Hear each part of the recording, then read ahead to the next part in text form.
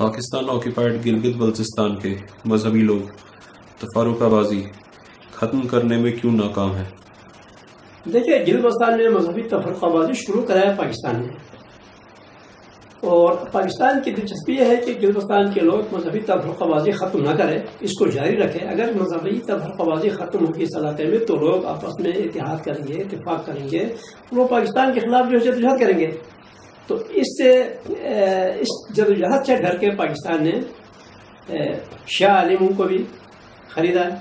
اگر شیعہ عالم نہیں خریدا جا سکتا تو اس کے ارد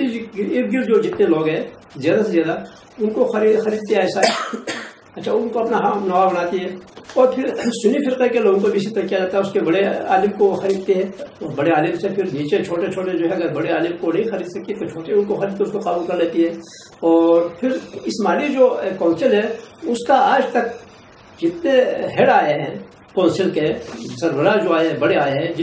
جن میں سب کا تعلق حنزت سے ہوتا ہے، اور یہ حنزت سے وہ جو لوگ آتے ہیں جو مذہبی بڑے ہوتے ہیں وہ سب کا تعلق آج تک آئسائے سے رہا ہے۔ اور ابھی تو حنزت سے بھی بڑھ کے گلگت سینٹر سے بھی بڑھ کے آگے جو ہے جو جہاں ریجنل کونسل منسل ہے، یہاں بھی آئسائے نے اپنا فرق لایا، یہاں بھی اپنے لوگوں کو بھرتی کرتی ہے، آئسائے کے لوگوں کو جو ہے مذہبی ٹھیکیدار بناتی ہے۔ تو گلگت بلتستان میں مذہبی اس چیز کو ختم کرنے میں مقامی لوگوں کا کردار اسی لیے کم ہوتا ہے کہ مقامی لوگوں کا کنٹرول اس لیے نہیں ہوتا ہے کہ وہ آئسائے جو ہے پیسے لگا کے اپنے لوگوں کو وہاں بھرتی کرتی ہے، تو تفرقہ بازی اس لیے ختم نہیں ہوتی، اور زیادہ بڑھ جاتی ہے اس میں۔ اب یہ جوانوں کا فرض ہے، نوجوان لوگوں کا، سمجھدار لوگوں کا اور انسانوں کا،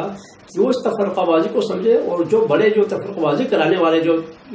فرقے کے جو بڑے ہوتے ہیں ان کی باتوں کو نہ سنیں اور ان کو اہمیت نہ دے دیں، اور آپس میں شیعہ سنی اسماعیلی نور بخشی سب ایک ہو جائے، اور خون ہمارا ایک ہے، سب ہمارا ایک ہے، اور مفادات ہمارے ایک ہے۔